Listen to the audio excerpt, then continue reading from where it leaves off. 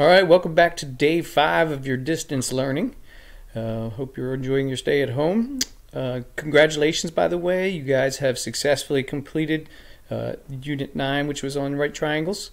So you've successfully completed that. There's not going to be a test on that or anything, but again, those applications of SOHCAHTOA problems with angle of elevation and angle of depression was the last objective for that unit. So we're going to start a new unit. That unit's going to be on area, and I'll get into what that is. But these are the day 1 notes. They're located in your folder. There's the blank version and the completed version. If you just want to fill in a blank version, that's fine. If you just want to look at the completed ones while I go through this, that's fine as well, or if you just want to watch as I go along. But your homework will be based off of what I cover in here. So objective for the day is to be able to calculate areas of parallelograms and triangles. And that's what we're going to look at today. So Unit 9, this should say Unit 9 day 1 up here, so let's fix that. So Unit 9 day 1. Jumping ahead to Unit 10. All right, so Unit 9 day 1 again is on area. Area is two-dimensional. Whoops, what happened there? There we go. It is two-dimensional, 2D flat space. It is basically the number of squares that fit inside of a shape. So again, the two-dimensional flat space in there here, what mathematicians had to do is they had to kind of cut this up into pieces. So they wanted to measure this area in here, so they cut it up into pieces. Now the pieces they cut up is they cut them up into squares. And so basically what you want to do is count up the number of squares. They quickly do that, but basically what we're going to do is we're going to find the number of squares that fit inside. So you might have heard of square units. That's where it's coming from. Find number of squares.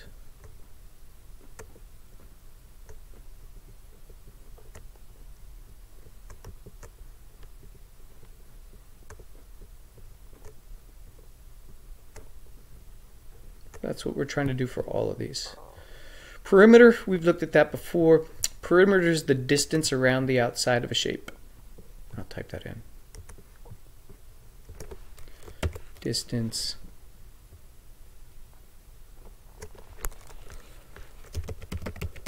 around a shape. And you can find that by adding up all the sides. Add up the sides. Add up all the sides to find that. So area and perimeter kind of go together. Area is the amount of squares that fit on the inside, and then the perimeter is the distance around the outside, and you can find that by adding up the sides of the shape. So a parallelogram, remember what a parallelogram is. A definition of it would be a quadrilateral with 2 pair of parallel sides.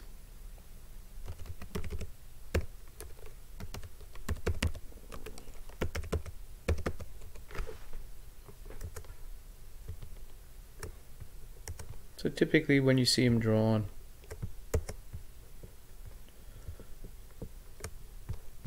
they look like this. Again, one pair of parallel sides would be this one and this one. The other pair would be this one and this one. So now for any parallelogram, you can find the area or the number of squares that fit inside by using a formula. And that formula is area is equal to B times H. Pretty simple formula. And I'll tell you what each thing means.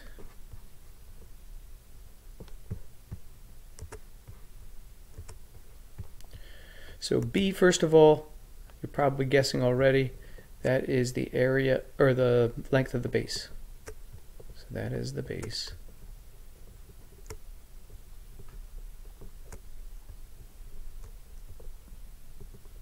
And then the H stands for the height.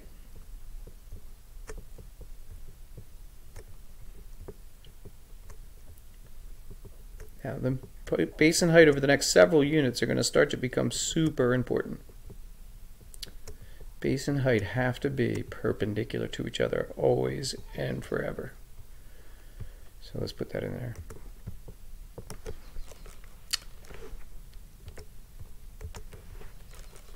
Base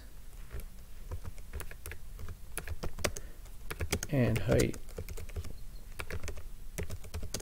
must be perpendicular. If they're not perpendicular, that means they're not the base and the height. Alright, so let's take a look at this shape here. So the important thing is base height must be perpendicular. So from this picture here, the base and the height, if I called this one the base, so this is my B. Notice how these two sides are not perpendicular to that base, so that means neither of those is the height.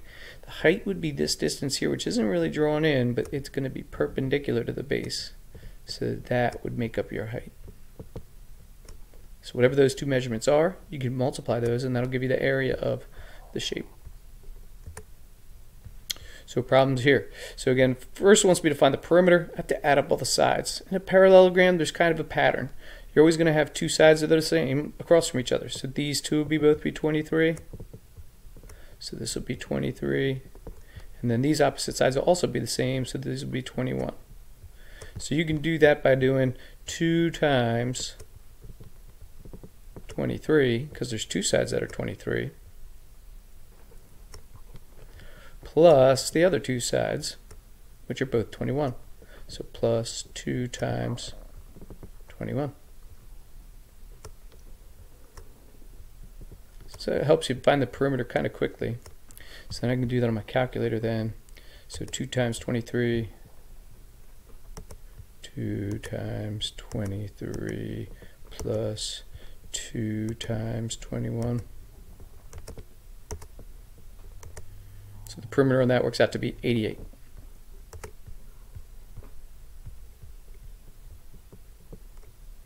That would be in inches, centimeters, whatever it's measured in. So that's the perimeter.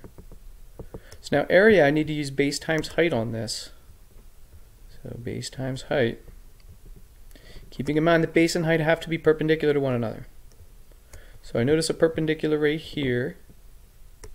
That means I'm going to use this 23 as the base and this 19 as the height. So this would be 23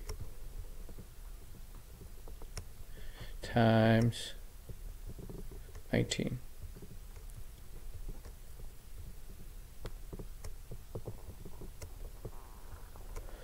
So then I go to my calculator, do 23 times 19 real quick. 23 times 19. And that is 437. So that means there's 437 little tiny squares that would fit inside there. So 4, 3, 7. And again, that would be square units. It's the amount of squares that would fit inside this shape. So down here, same thing, smaller numbers. So let's go ahead and find the perimeter. So I see two sides that are 4. This is a 4, that's a 4. And then I see two sides that are 10. That's a 10, and so is this. So again, the perimeter would be 2 times 10.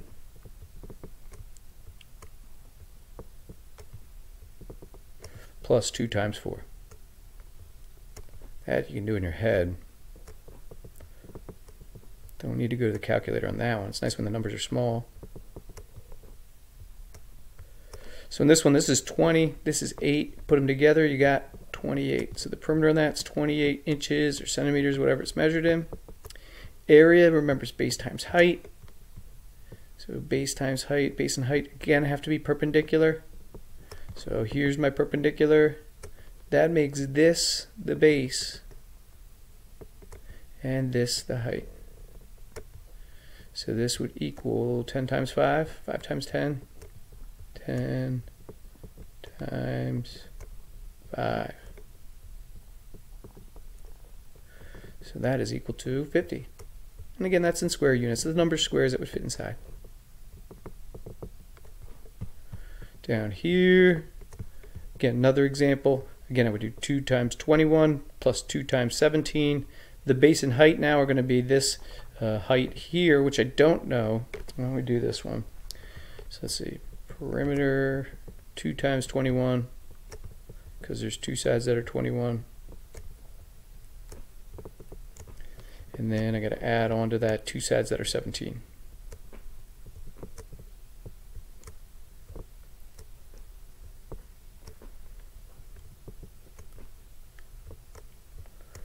So again, 2 times 21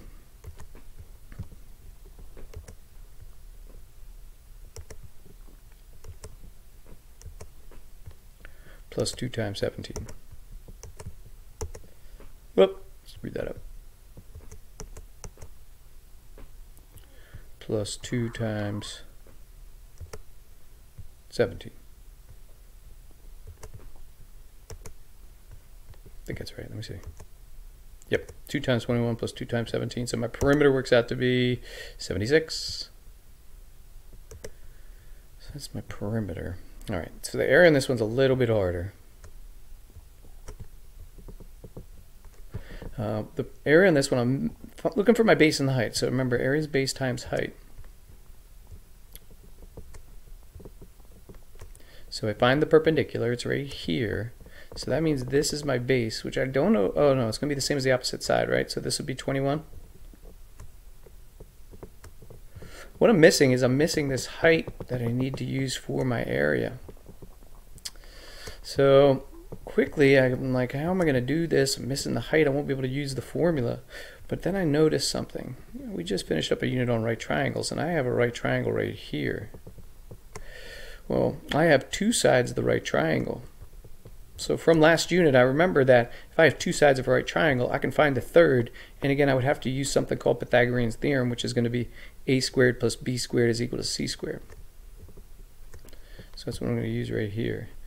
So a squared. So remember, a squared and b squared have to be the legs. They have to make the right angle. And then the c squared is the hypotenuse.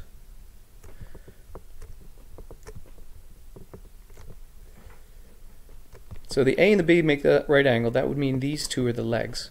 So I would call this h squared, which is what I'm looking for. And the other leg now is the 8, so I square that.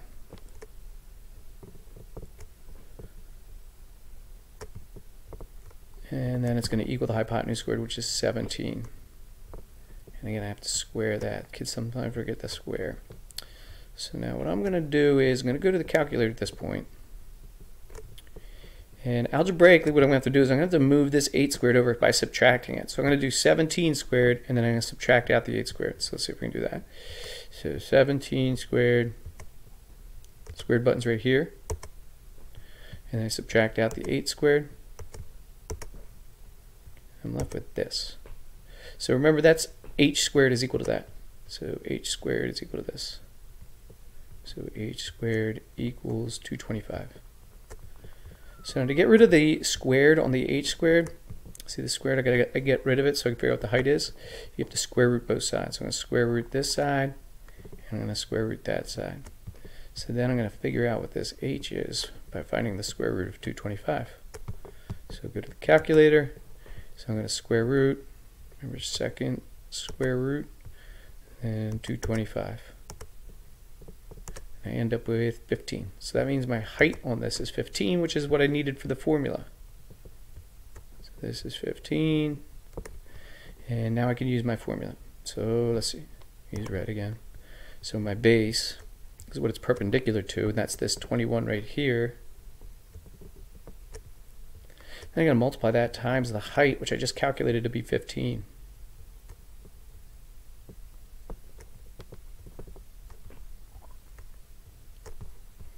So So when I do 21 times 15, that'll give you my area.